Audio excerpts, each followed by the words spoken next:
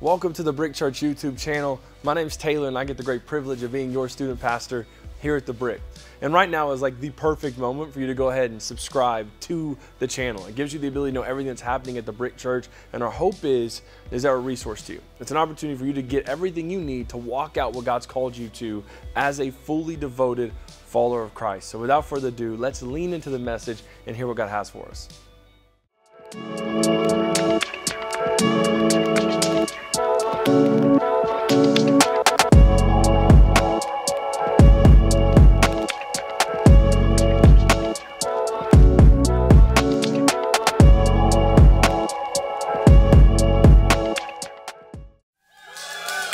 Cool, let's get this thing going. We are on a series called Mirror, Mirror. It's just a couple weeks long. I asked for 3 weeks, but they'll only give me 2 at a time, so Jared could repair the damage in week 3.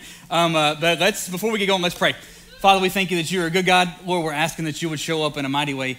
Father, we ask that your words would pierce our heart, that we would be more like you because we would see you more clearly today. Father, we have a greater appreciation for your son, Jesus, and that we would have a desire on our heart to be more like him. In Jesus' name, amen. Amen. So all cards on the table. This is not a very long message. That's why I just prayed kind of long, so you don't feel like you're standing up as soon as you sit down. But it is called Mirror, Mirror, and I want to kind of play or mess around with like a natural mirror, and then actually what we're fixing to read, what Scripture calls a mirror is actually itself. So the book of James, we'll get to in a second, actually calls the Word of God a mirror that we're supposed to look into so we can see ourselves clearly. And natural mirrors, I don't know if you looked into one today. I honestly can't tell because the lights are so bright, but maybe you did, maybe you didn't. But if you looked into one today, it kind of told you what you looked like, you know what I'm saying? And maybe you made some adjustments off of what you saw. Well, that's what we're going to talk about too, is that when you see this and we open this up and we see what it has to say about us, then we can make some adjustments. But mirrors are interesting things because they do show you things that you need to correct, but that's not really what I want to hit today when it comes to the Word of God being a mirror. Actually, I want to hit how God sees you. Like when you look in the mirror, and you look at Scripture and you're thinking, man, there's no way that I can actually measure up to this. I want you to see that God actually already sees you that way. Like all the things that God has said about you, he already sees you that way. And real mirrors tell you things that you need to correct, and I don't mean that the Bible's not good for reproof and correction, but today, I'm not trying to balance the scales. I'm actually full sending this idea that you are the righteousness of God in Christ, that you have right standing with God, and that's what I want to hit today. And again, it won't be long, but mirrors are weird, because like this morning when I looked in the mirror, the first thing I began to recognize is that I was already sweating, and I had put 2 different kinds of deodorants on already, and I was like, I'm already sweating. I put sunscreen on at the ball game all day yesterday, and my face was already red. If all cards are on the table, I even dabbed some of my wife's makeup on this morning just so I can kind of hide some of that. Mirrors are wild like that, you know what I'm saying? And this mirror, however, is actually a mirror that produces peace. This mirror produces hope. It produces faith. It will heal your soul. So when we're talking about mirror, mirror, we're talking about God's Word as a mirror. So let's jump into the book of James chapter 1. James 1:23. For if anyone is a hearer of the word and not a doer. This word doer can also mean someone that is a believer and you believe it so much that you go and do it. So if someone hears the word but doesn't believe it enough to go and do it, this is what it's talking about. He is like a man who looks at his natural face in a mirror. For once he has looked at himself and gone away, he has immediately forgotten what kind of person he was. But one who looks intently at the perfect law, the law of liberty, is referencing Scripture, it calls it the perfect law, it says looks intently at it, and abides by it, not having become a forgetful hearer, but an effectual doer, this person, will be blessed in what he does. Scripture is painting a picture that's wild. James is talking about somebody that looks in the mirror and then walks away and forgets that their hair was brown. Looks in the mirror and walks away and forgets that their shirt is gray. I had to double check, but forgets that their shirt is gray. It's painting this picture of somebody who stares intently at a mirror, recognizes they have blue eyes, walks away. Someone says, "What color are your eyes?" And they're like, "I don't know." How wild would that be? Like that would be wild. They walk in and they notice something about themselves. They're like, "What color is your hair?" And maybe they don't know because it's been a while since they've seen it. But you know what I'm saying? Like what they look in a mirror, there's some facts the mirror tells them. They turn around and they forget the facts. And James is saying this person that looks into this mirror and they look at it And when God tells them a truth about themselves, they are like that person. When God says that they have been made whole, and they walk away, and they feel all of the reasons why they're not a whole person. And they feel all of the reasons why they don't feel like they have actually been redeemed by the blood of Jesus Christ. They feel all the reasons. They're reminded of all the things that they've been a part of that disqualify them from this life that God has promised us. And James says that person is a forgetful hearer. He says, but don't be that person. Be the person that looks into this, and then looks into this, and then looks into this until it gets down in your heart. And I want to be honest. I recognize that there are some other things and some other practices that might be necessary, depending on where you're at emotionally or physically, than just picking a scripture, reading it, and just saying, okay, God's going to change everything in my life because I read a scripture. But today, again, we have a really healthy culture here at The Brick, so things will get balanced out. I'm just going to full send what I have to say today so that it can really get down deep in your heart. So that's what I want to do. But the Word of God is absolutely a mirror. Here's one of my favorite things that God says about us, and let's just work with this today. 2 Corinthians chapter 5, verse 17. Therefore, if anyone is in Christ, that is grafted in, joined to him by faith in him as Savior, he is a new creature, reborn and renewed by the Holy Spirit. The old things, the previous moral and spiritual condition have passed away. Behold, new things have come because spiritual awakening brings a new life. I love this scripture. The term right here says, therefore, if anyone is in Christ. I want you to know that the term in Christ, in him, or in whom shows up 70 times in the New Testament. It's a positional term. This is God letting us know that in Christ is actually where we should live. It's a place that we should dwell, meaning that when this truth becomes real to us, God said, live there, in Christ, in the reality of what Christ did for you, in the reality of what the blood of Jesus did for you. That's where God wants us to live. But it's a wild scripture to me because you are a new creation. And then I'm wrestling with staring in this mirror and trying to get a hold of the fact that I am a new creation. And it says that the old things have passed away. They're buried. But those old things that 2 Corinthians that say are buried, they show up in my life all of the time. Like that old way of doing things. It just pops up randomly. All of my old tendencies, they'll come out really quick if I don't watch them. I was in a store the other day, yesterday actually, and they had a little robot vacuum. And I don't know if you've seen these things. We have one at our house. It just gets stuck under the chairs all the time. That's all it does. But this one was kind of big. And I'm in the store getting a drink, and the robot vacuum hit me in the leg. And without thinking about it, I just kicked it. I just kicked the snot out of that thing because it hit me right in the leg. I know that's kind of silly, but what I'm saying is that we've got tendencies that will try to come up. God, if I'm a new creation, how come every now and then, I don't know what yours is. I don't know, but how come every now and then fill in the blank. Angry with my kids, fill in the blank. Mean to my spouse, fill in the blank. Don't look in the mirror. I mean, it could be a number of different things.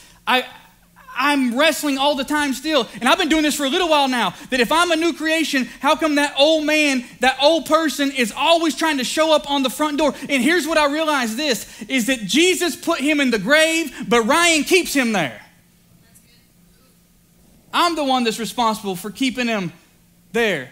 When it tries to rise up, I'm in the ball field yesterday, and I don't know if you knew this, but if you go to a youth ball game, that's the best place for your flesh to rise up. I mean, you just want to do all kinds of wild stuff when you're there. And I'm sitting there, and I'm not even recognizing it, but I'm eating my sunflower seeds one at a time. Just one, and I'm cracking it open. I'm pulling the seed, and I'm putting it in my mouth. And a guy comes by, and he's like, is that how you normally eat seeds? And I was like, no, that's not how I normally eat seeds. I usually put half the bag in my mouth and spit them out. But today I need to concentrate on something because I was letting myself know, Ryan, you don't have to say nothing to nobody. You don't have to touch nobody. You don't have to let them feel you. You don't have to let them see you. I know they're wild. I'm trying to keep this old man in check. Ryan, and I even said this out loud to myself at one time, you're preaching tomorrow, and there are iPhones out here. You know, like, they'll catch this really quick. But if I'm a new creation, why do I feel like that?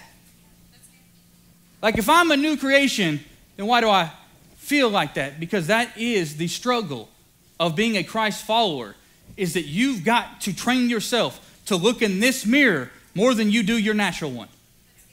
Now, I don't mean that don't look in your natural one. Like get your hair, you know what I'm saying? Get all those things right. What I'm saying is this is what we have to learn to trust. And I don't mean you can flip a switch, and when God says you're a new creation, all of a sudden you never have a struggle. But I do mean that we can start to look in the mirror more. I said more. and to remind ourselves more. I was in the back, and I heard Taylor talking about how we should repeat some truths till they get down deep on the inside of us. And this is one of those truths. I'm a new creation. The old man, the old lady, the old person has passed away. Rises up. No, they've passed away. They've passed away. They've passed away.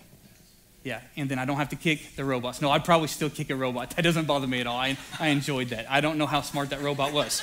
It may have been intentional. In him, in whom, in Christ, 70 times. I think God's trying to get a message to us. That we're different now even when we don't feel different. We're new even when we feel old. I said we're new even when we feel old. And what I want you to know is that your insufficiencies that you feel actually aren't tied to your pattern of life or even to your performance, although you may feel like that. They're tied to your humanity. That you can be acing it for a long time and you would still think the same things and you would still battle some of the same things. So that's why Christ died on a cross for your humanity, and he redeemed you. And I'm going to say that a couple of times today, but that word redeemed just means he bought you back. I said he bought you back.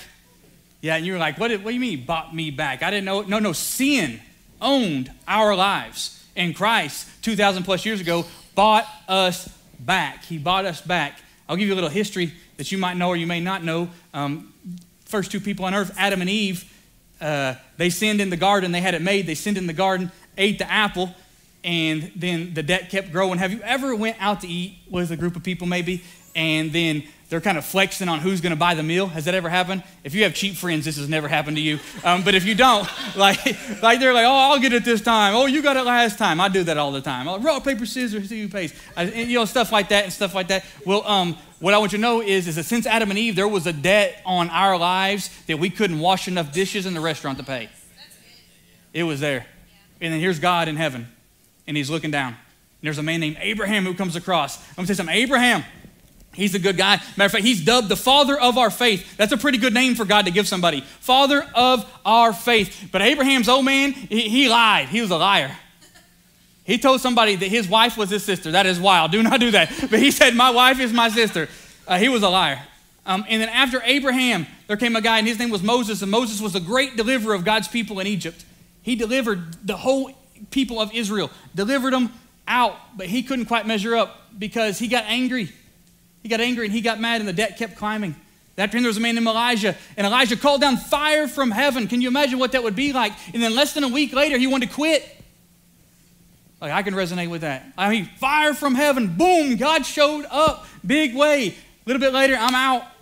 I'm done. The debt kept climbing. Even a man named David, who Scripture said he was a man with God's own heart. He had a heart like God's. Let his old self rise up, and then he had an impure heart. Impurity got in his heart. So you had all of this going on. The debt is still climbing. And then God sent his son Jesus to die on a cross. And here's where I want to hone in today. And I know that this terminology, it may feel old to you because you may not have heard it in a while, but if you've never heard it, that's great. It'll be brand new to you. But God sent his son Jesus, and we'll say he died on a cross. And yet last week we celebrated that he rose from the grave. And now Scripture tells us he's like in heaven. He's an intercessor on our behalf. And he's up there fighting for us in heaven. But we can't skip the part on the cross where Jesus bled. I said he bled. Blood came out. Because, see, there was a price that had to be paid for that debt. God didn't say, now Jesus came down here and it's a sinless life. I'm just going to wipe this thing out. No, Jesus, he didn't spill his blood. He shed his blood. There was no accident involved. He didn't trip and land on the cross. He shed his blood for us. There was a high price paid for us to be redeemed, for us to be bought back, My grandma, well, she'd be my great grandma. She used to sing. She would watch me when I was little, and she would put me in her lap and she would sing. And she was a horrible singer, but she would try to sing me to sleep. But if you can't sing, it's the opposite effect. Like I just couldn't fall asleep. But she would rock me back and forth, and she would sing old songs. And she would sing this song. She would say that he sought me and he bought me with his redeeming blood. It's an old song called Victory in Jesus. And when I was young, that kind of got on the inside of me. So he sought me and he bought me with his redeeming blood. Listen, it wasn't just that God needed all these boxes to be checked so that now you can be a new creation. You were bought back. You were bought back. Your value is tied to the price that was paid for you, and it was the precious spotless blood of Jesus Christ. There's one of my favorite parables. It may be my favorite parable in Scripture. It's a story. And Jesus is talking about a man who's driving down a road, and he's looking at land. And I can resonate with this because I've been driving around, I've been looking at land because I want to purchase some land. And on the land, if it's got like a good view, I like that. If it's got a big pond, then I can envision me and my kids, my kids, we're fishing that pond. And I'm not coveting their land. I don't think that I am. But you know what I'm saying? Like, I'm just like, man, that would be a cool spot. So, who owns it? Will they sell it? Stuff like that. Well, in Scripture, there's a guy, he's driving down the road. He's looking at land. And the Scripture calls him a merchant, meaning he was skilled in trade. And he sees a property, and there is a pearl in the middle of the property. Scripture calls it a pearl of great price. And the man looked at the pearl, and he wanted the pearl so much that he found out who owned the land, and he bought the whole property so he can get the pearl. And Jesus lets us know that we are actually the pearl, that we are mesmerizing to the merchant. And then in order to get the pearl, he knew he was buying the dirt. He knew he was buying the mud. He knew he was buying the old man. He knew he was buying the old self. He knew what he was getting into when he purchased the pearl. You are a pearl of great price. And today I'm not concerned with you considering yourself thinking too highly of yourself. If we need to correct that later, we'll correct that. Right now I'm trying to get you out of the ditch and let God build an escalator in your heart that brings you up to a higher opinion of who you are in Christ. I want you to lose you are recognizing and you are identifying with all the behavior traits you have that seem like they keep showing up, and I'm trying to get you rid of that sin consciousness and get a right standing with God conscious to where you can actually get through the sin, to where you look in this mirror and God said, I'm a new creation, and everything else is saying the opposite, but I'm going to choose to believe what God is saying. He sought me and he bought me with his redeeming, his buying back blood. He bought me back. He bought me back. The guy that was playing the drums this morning, his name is Jason, and Jason and I grew up together. And Jason's mom, her name is Patty, and we all called her Mama Patty. And Patty was one of the first people that kind of pointed out to me that there may be, hey man, maybe you want to consider actually surrendering your life to Jesus and seeing if he has a call on your life. I was like, Patty, you're wild. There's no chance. There's not. And she brought it up real gently, And Jason would tell me stories about how when he was younger and he was driving around and he would be somewhere he wasn't supposed to be, his mom would just call him and be like, Jason, I know where you're at. The Holy Spirit told me, come home. And what you need to know is before there was Life 360 or Find Friends, there were moms who prayed.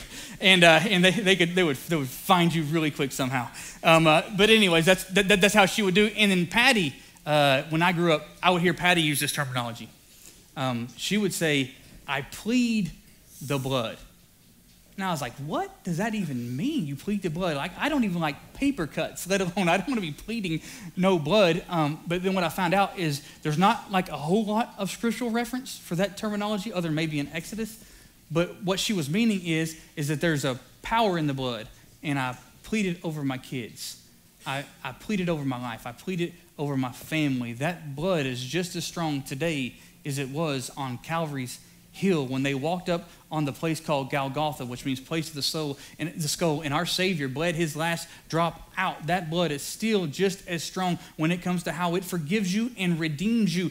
As many times as you need to feel its power, it is still just as strong. And Patty would walk around and she'd be like, I plead the blood. And it was weird if you brought friends to church. I don't know if you know that. But like people, when I grew up, they didn't need a microphone to walk on stage and start talking. And I plead the blood. I just plead, and it was kind of awkward growing up. But the sentiment, the ideology behind it, I believe is true. That there's power in the blood of Jesus Christ. And for you to feel like a new creation, I think first you need to place the importance on that blood that bought you back. Because if you don't value the price that was paid for you, then you won't value who you are in your new in Christ life right now. You first got to put value on that blood that was shed for you. 1 Peter chapter 1, it says this. It says, for you know that it was not with perishable things such as silver or gold that you were redeemed from the empty way of life handed down to you from your ancestors, but with the precious blood of Christ, a lamb without blemish or defect. A lamb without blemish or defect. I don't have a problem with silver and gold, but it does perish. 1 Peter is letting us know that the price that you were paid with was an imperishable price. The blood of Jesus is why you are a new creation. So even when you don't feel like you are a new creation, I get back in this mirror and I find out what it says. And when I feel like the old man and I think I see the old man, I get back in this mirror. And listen, I love how accessible God's word has been made. You can get on an app and you can get in it, but my only concern would be, I say let's still make it more and more accessible. But sometimes when you can get to something so easy, you forget to put the proper value on it. When I grew up, people would talk about the importance of having your nose in the book all of the time, and you just don't hear it as much anymore because it's so easy to grab a hold of. But this is the mirror that shows you what God has said about you. And if you want to overcome the obstacles that are in your life, you need to get this in front of you long enough to start believing it. It needs to become the reality, or the term would be the redemptive reality, the reality for who you are now that you've been bought back. It's a redemptive reality. This is who you are now. Now the blood of Jesus has bought you back. This is who you are. Redemptive reality. I got a scripture I want to share. I'm going to give you a heads up. It is a lot of verses. It really is. But I knew the sermon would be short, so I had to throw something in there with a little meat. So it's a lot, and it's poetic. But no, I hope it ministers to you, and I'll try to read it, and we'll go from there. Romans chapter 3. It says, "For we all have sinned and are in need of the glory of God." More popular translations would say, "For we all have sinned and fallen short of the glory of God." And we know that. Let's see what else it says. "Yet through his powerful declaration of acquittal, God freely gives away his righteousness.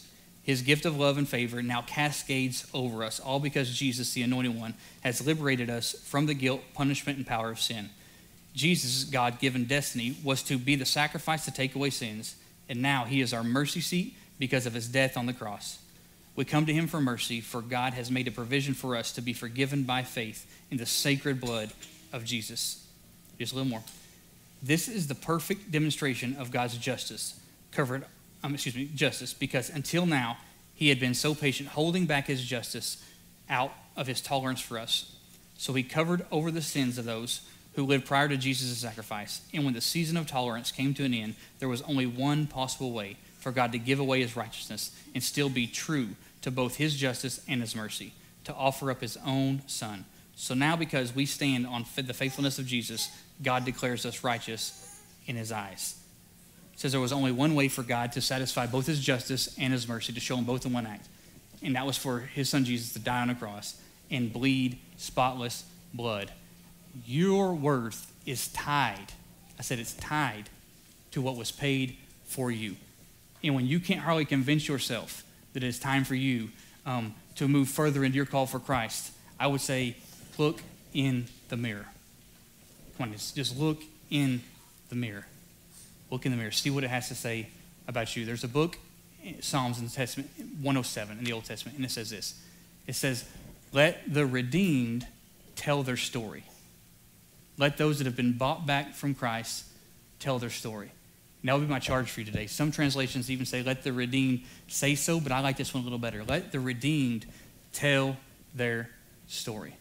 And what that means is if you've been bought back, even if you got to tell it to yourself first, make sure that you tell your story. So my story is a series of me actually slipping and getting back up and slipping and getting back up and slipping and getting back up. Well, then tell somebody about the sacrifice of Jesus Christ and let them know how he has always held on to you, how he's always held you, and how he's always been there. You say, "I get hot and I get cold. I get hot and I get cold, and I'll get in church and I'll get out of church." Well, tell somebody that every time you showed up, you found out that his justice was sacrificed on the cross of Christ and all you felt was mercy. Tell your story. But get in the book and get your story straight first. Get it right first. You've been bought with the precious blood of Jesus Christ. You are a new creation. What God's book is telling you, what this mirror is telling you, that you've been made healed and whole, no matter what you feel like. And I want to share, I've been on a pretty good spot spiritually for a long time now, and I'm not trying to flex. I'm just saying, I've been on a pretty good spot, to where I feel like God just had me in a good, by the grace of God, I've just been in a good flow for quite a while right now. And then even though I've been in a good flow, before I step up here, specifically like when I'm waiting for everybody to get here, or I'm here early in the morning, I fight off this feeling oftentimes, not every time I hit the stage, but oftentimes, been in a good flow, and I fight off this feeling that, Ryan, you are an imposter. And I'm not talking about being an imposter because I'm having to choose sunflower seeds not to say something, or because I kicked a robot. I'm talking about feeling like an imposter because I recognize how unqualified in myself I am to be up here.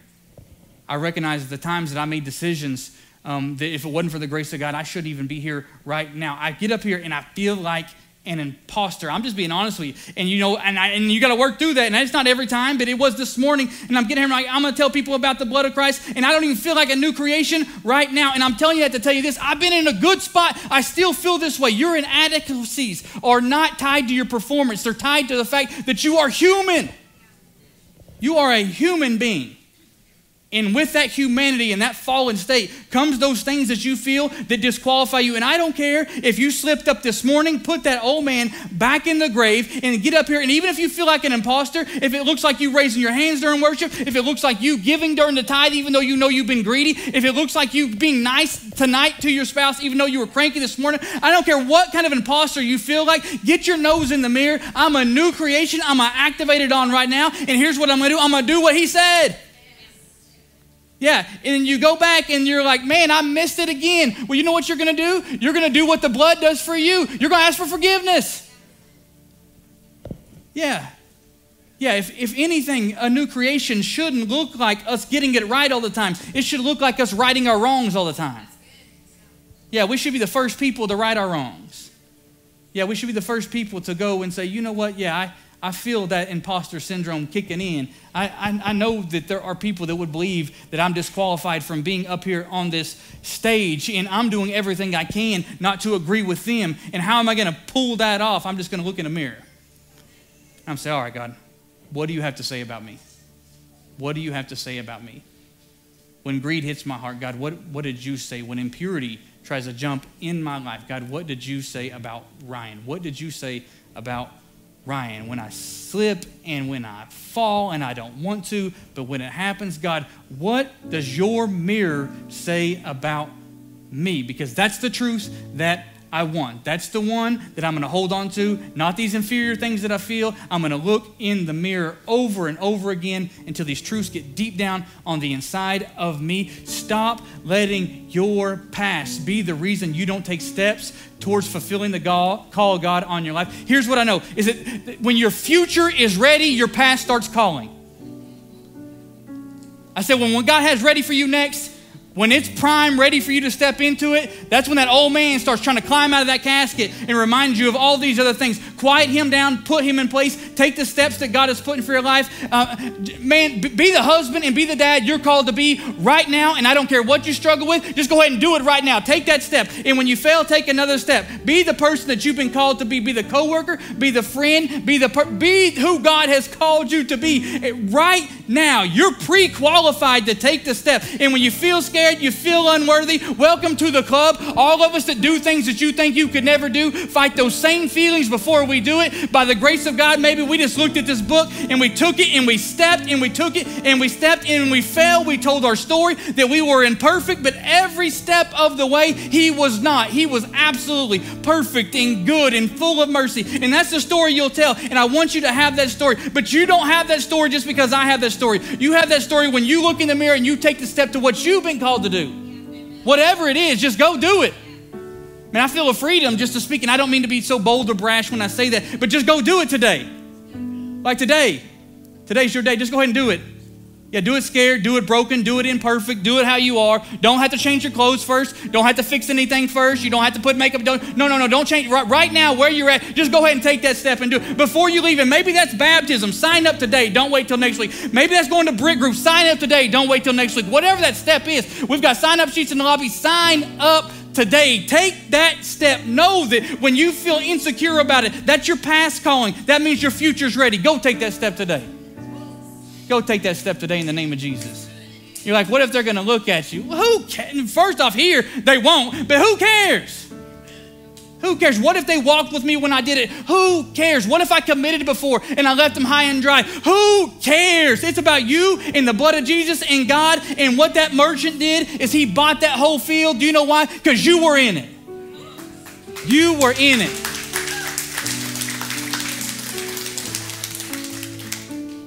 Yeah, let's move today, guys.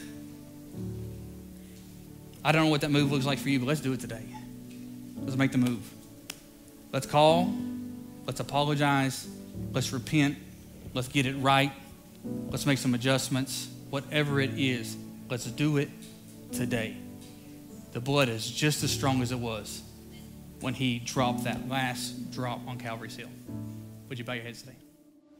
We are so excited that you're here today. If you heard that message and you feel like God's calling you to take the next step of trusting your life to Him, then what we would love for you to do is text the phrase, I have decided. And what it does, it lets us know we can reach out to you so that we can help you understand that this is not a life you've been called to walk alone, but there's a community here at TheBrick.Church that wants to walk alongside you as you become everything that God has called you to be. And again, we want to say thank you so much. Thank you for tuning in. Thank you for sharing. Thank you for subscribing to the channel. It's allowing us to take this message so much more than just four walls, but to the world. And if you're really passionate about being a part of that and you want to give to us financially to partner with what God's doing at TheBrick.Church, then what you can do is you can text the phone number on the screen. And that's going to link you to a credit card, a debit card, or a bank account, but however you give. As a church, we say thank you so much. There are lives all over the world that are different because of what you are a part of here today. And we love you so much. We hope you have a beautiful week, and we can't wait to see you next time.